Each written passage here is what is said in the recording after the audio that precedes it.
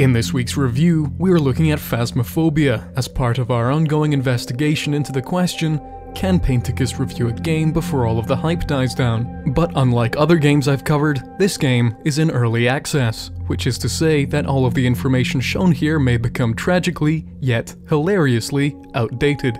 On September 18th, 2020, Phasmophobia was released to the public, quickly becoming one of the most popular games of the year, overtaking the multiplayer titans Among Us and Fall Guys in sales. According to Wikipedia, in Phasmophobia, you and up to 3 others travel across the United States, responding to reports of, and ultimately proving the existence, of ghosts. But before we get to doing that, we must first assemble our team. Firstly, we have Sempra, a seasoned ghost hunter with the uncanny ability to provoke those on the other side. She's not doing anything, guys. I've called her a bitch many times. Alright, fair enough, fair enough. Ruth White. Oh, is this your daughter? In the water. Next up is Ciri, our resident surveillance wizard and world-renowned door enthusiast.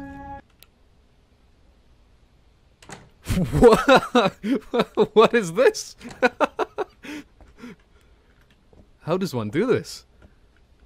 You close it, you crouch down, you look like down, and then you just move to the right. Oh my god, yeah, there it is. Oh no! Oh no, he's hunting now. Oh god, I locked him in. Then we move on to Arash. He kinda needs more training. Elizabeth, what was her last name? White, I think? Elizabeth White? Elizabeth White, come out. We want to be friends. Can we kill the ghost in this game? I don't even know the objective. Finally, we have me, the trusted leader of this ghost hunting squad. It was really scary, Paint. You told me to hide. I tried hiding, and then I just got brutally murdered. Now that we have our team, we can begin to explore the haunted world of Phasmophobia. No, you can't. you cannot kill the ghosts. Rash, I don't know if you know much about ghosts, but them being dead is kind of the whole point. Yeah, but like, if this was Ghostbusters, you could suck them into a vacuum cleaner. Dude, I would love to suck up some ghosts, but I'm afraid that's not possible. In order to track down ghosts, you are given the option of taking items such as EMF detectors, parabolic microphones, and motion sensors, among many others. Therefore, coming to a hunt with sufficient equipment is vital. So the name What is is Georgia. this? Paint, what is this? I've just got a purple bike, like piston. That's a glow stick. Some equipment, on the other hand, is not for the hunting of ghosts, but rather to protect you from the ghosts. This is because most of the ghosts you come across will be both prey and predator. This means that on top of your investigative equipment, you must also bring defenses. No, she's coming. Oh my god, she's right there. Okay, never mind. She's coming! She's gone. I am dead, boys. Goodbye. Why? Oh. What? He said that like so... Go! Hang on, does anybody have any pictures left in their cameras? Just be sure that you do actually bring everything you need. Okay, this ghost should appear to everyone as well, so we can... Like that we're stuck with a lighter, a glow stick, and a UV light. If the concept of meddling with ghosts bothers you, you can always resort to a tactic that I call the Patriot Act. That is to say, you could run into the building, place some cameras, and retreat to the van and watch the ghosts from afar like the supernatural pervert that you are. I brought that can of beer for us, so we can take it home. Oh, I think I just saw a ghost orb.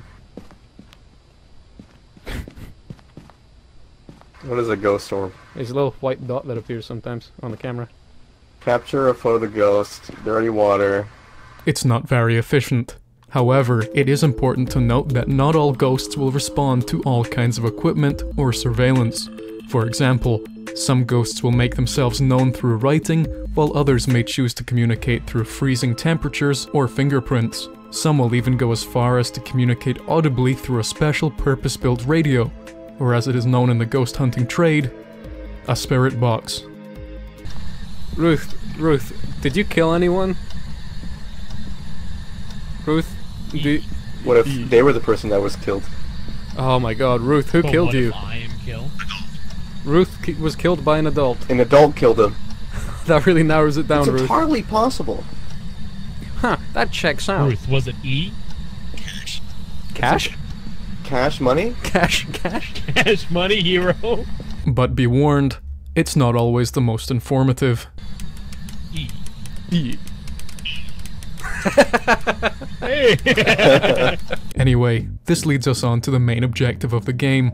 By finding out which stimuli the ghost responds to, we can determine what kind of Halo vehicle it truly is. And naturally, once we find out what kind of ghoul we're dealing with, we quickly leave because that's someone else's problem. Though, as I implied earlier, this task is not always safe. In fact, in the ghost hunting profession, many good people die and it falls on us to respect them.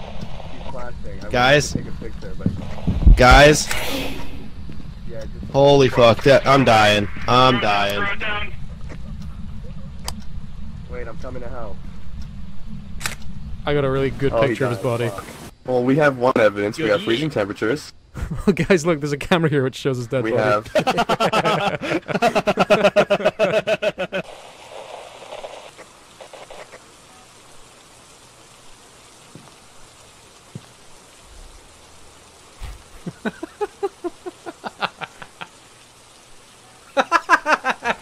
In order to prevent such tragedies, you must keep in constant contact with your team. Clear instructions and a keen sense of hearing are key. Yeah, if the ghost likes to be alone, we should be in different rooms, calling its name. So it was Elizabeth White, I think? I like that I say we should all be alone, and we all enter this one tiny room. There are two methods of staying in contact with your colleagues. The first is via physically close speech, which is clear, spatial, and more natural. As well as some minor allusions in the architecture of Brennenburg Oh, Castle Jesus itself. Christ, he's playing my Still- videos. Oh my god. I hate that your character just stares at me blankly while it speaks in my But it voice. feels significantly less helpful here. Alternatively, you can use the long-range radio, which allows you to contact others from any distance.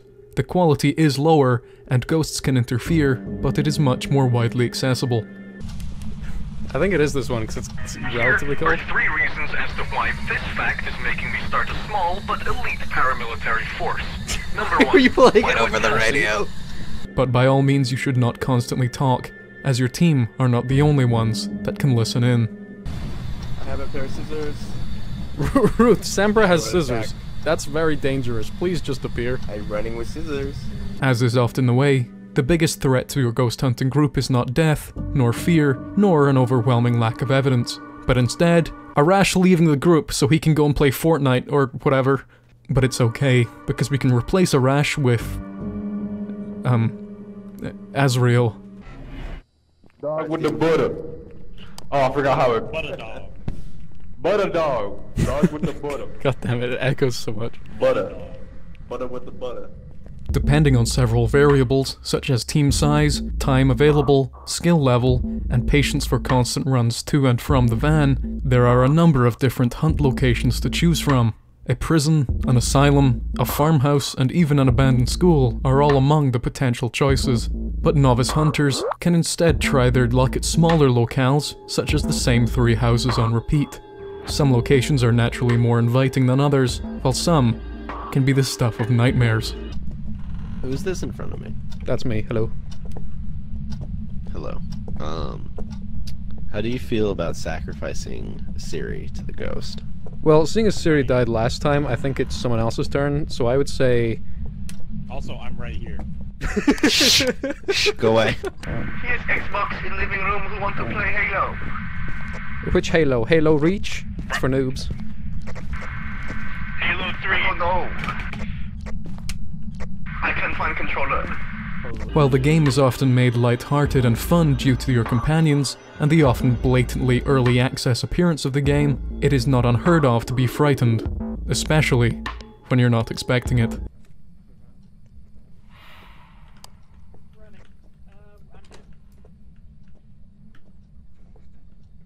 God damn it, they got him. He's still hunting. He's still very much hunting. But again, most of the time it's not scary.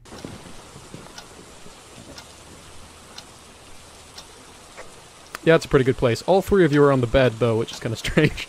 Do you think that the ghost will not notice us? No, I think the ghost notices us, it's just kind of like not into it. Also, I'm loving what you're doing. Rash, you with look the like door, that Ciri. dude. Ruth, just appear. Do your thing. Why? Ruth, we have your baseball cap. And your mug.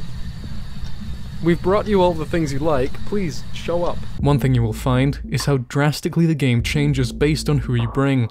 Some teams will work efficiently, others will be terrified, and some will endlessly chant the words, Butterdog. Is recording every single thing we're saying? We shall create this game to learn English. Dog with the butter. Dog with butter. Butter dog. Butter dog. Let's get a new team. As the game is still in early access, there is much to be added to it, and as the players, it's our duty to let the developers know what we want. I'd like to see this game add like friendly ghosts, although it would make it less scary. What if you had like a wisecracking ghost partner? Oh, but he's also a dog. Yes, I was just about to say that he's a dog. Other than the wisecracking ghost dog, I would also like to see ghost variants behaving more uniquely during hunts, more small locations, new equipment, and the ability to easily mute players. Wake me up. Wake me up as I can't wake up. But aside from the general clunk of the game and its relatively limited replayability, the game has been an excellent progression for co-op horror, a genre that hasn't seen much exploration in the past years. Therefore, I will rank it as great. I look forward to seeing what they make in the future. I think I speak for us all when I say, I live in anticipation for the time when Phasmophobia is no longer early access. Can I stop speaking like this now? Oh, great, okay. Whew. Thanks for watching. You can follow me on the links on screen, including Patreon, where the following people have consistently had to deal with my inconsistent schedule and choose to support me anyway. In fact, let's see what the ghosts think of them. Alright, we're getting close to Jennifer's room now. We're gonna talk to her about some of you and see what she thinks. Okay, let's close that up. Jennifer, now's not the time. I'm trying to do a thing. Yeah, I see you. Okay. Jennifer, we're gonna talk. What do you think about the Teeps? The Teeps. Okay, we don't seem to be getting much about the Teeps. Okay, how about Untrustedlife? Ooh, we got a footstep and a creak. Jennifer, are you a fan of Rogue Legends Dark Realms? Ooh! Oh, she definitely is. Okay, now, Cthulhu 135. Jennifer, what do you know of the Chronicles of Orbis? Jennifer, this is a two-way street. Oh, you're...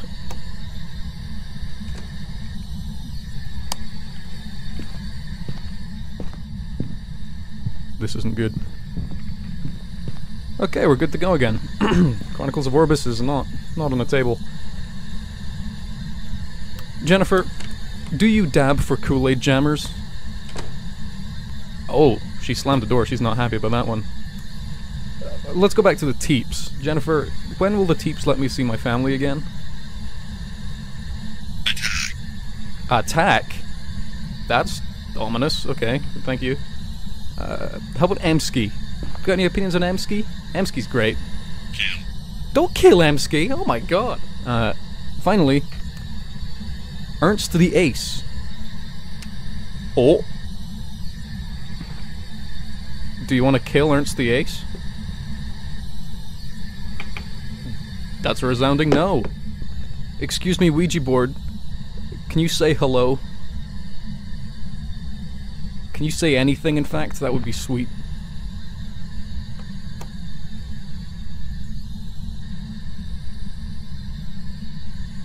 Okay, Ernst, you seem to have got her trapped. Oh, never mind.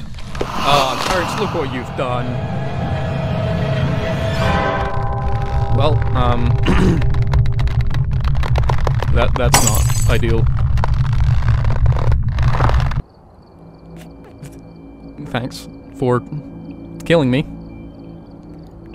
I'll see y'all next time.